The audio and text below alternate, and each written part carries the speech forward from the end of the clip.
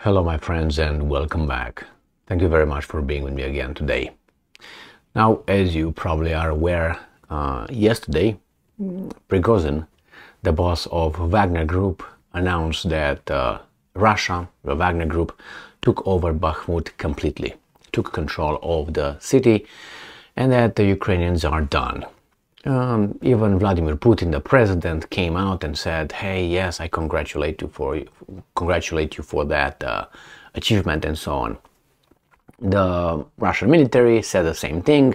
So from that side, things are clear.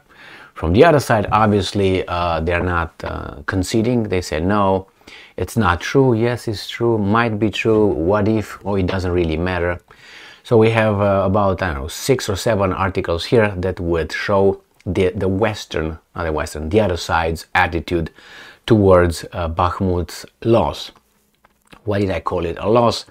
Because I think that is 99% certain that these guys are right. And the way these guys take it is not very fair play. Let's put it funny, in a funny way. So let's go with first article. First article is from Associated Press, and Zelensky denies Ukrainian city of Bakhmut occupied by Russian forces. Well, he's in Japan, he's informed by his people over there. That's good, you can have all this. As I said, actually everything will be clear, or much clearer, in 48 hours. From yesterday evening, probably tomorrow evening, or let's say on Tuesday morning, they will say, yes, we lost, whatever. Okay, so this is the first article. The second one is from The Insider, and this is from today, the May 21st, 2023. The other one was what? The same, May 21st, 2023. So this is the same, May 21st, 2023, Sunday. Zelensky appeared to confirm Ukraine is no longer in control of Bakhmut. I have a little thing to point out here, is no longer in control. It hasn't been in control of Bakhmut for a long time. Why? Because it didn't control Bakhmut. Nobody controlled Bakhmut in the past, I don't know, 7-8 months. It was disputed, and the Ukrainians definitely were not in control. But let's move on. And I'm quoting, "For today, Bakhmut is only in our hearts."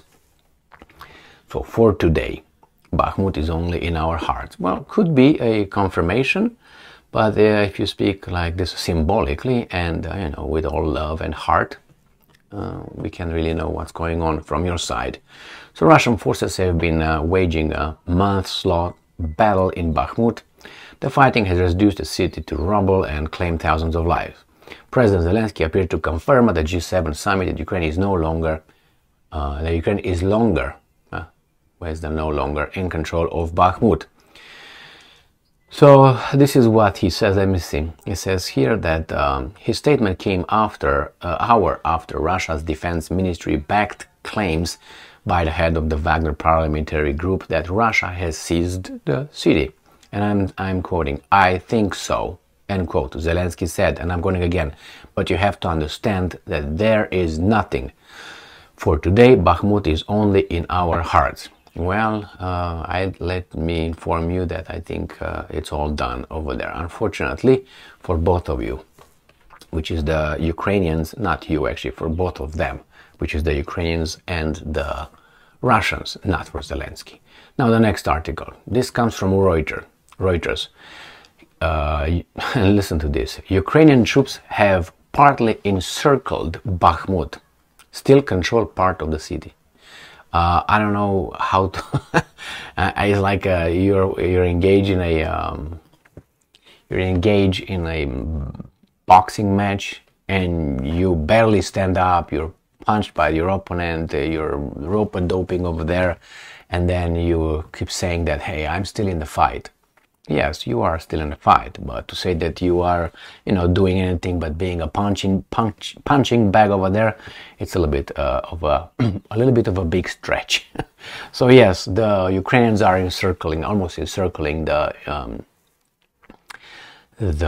Russians. This is like someone punches you in the face, and you tell everybody that your face actually punched the fist of that guy. when actually it was that fist punching you. So, hey, I punched that fist so hard, man. I showed that fist who's boss. Okay, so this is another stupidity. Let's go to the next article. This comes from Reuters. What the hell is Reuters today? So this is from May 21st, again, today, 2023. Ukraine says troops partly encircle Bakhmut, still control some of city. What do you mean partly encircle Bakhmut? What is that? But anyway, remember all these articles, my friends, because I will use them after really we find out what happened over there 100%. So let's move to the last one, which is from the Kiev Independent. Prigozhin's claimed victory over remaining areas in Bakhmut purely symbolic, even if it's true. So this is purely symbolic, even if true. Well, the thing is, when you can't reach the grapes, you call them sour. So it's only symbolic, actually. But if you look back in the past, maybe 2 months, at almost all statements coming from Kiev or the Ukrainian side, they said that they will never leave Bakhmut. Bakhmut must not fall. Bakhmut is important for the reason that the Russians could expand into or advance into Donbass, and oh my God, it's not good. First they said it's just symbolic. Then it was that meeting when the Americans told them, let it be, focus on the counteroffensive. This was this year, some January I think, or that December, even December. Mark Milley, among others, and I'm not giving Mark Milley any props here, because probably you know my assessment of his IQ, unfortunately, and he's in charge of our security. That's great. So he said, I think for good reasons, hey guys, leave Bakhmut alone, focus on defending it in the back of Bakhmut, and focus on counteroffensive somewhere else. And then there was supposedly a meeting between Zelensky, where we don't know where he is, and Zelensky, which we know where he is, not in Ukraine. He's waiting from far away. What's going on over there? Are they going to hold it or going to lose it? Anyway, that's the way I see it, at least.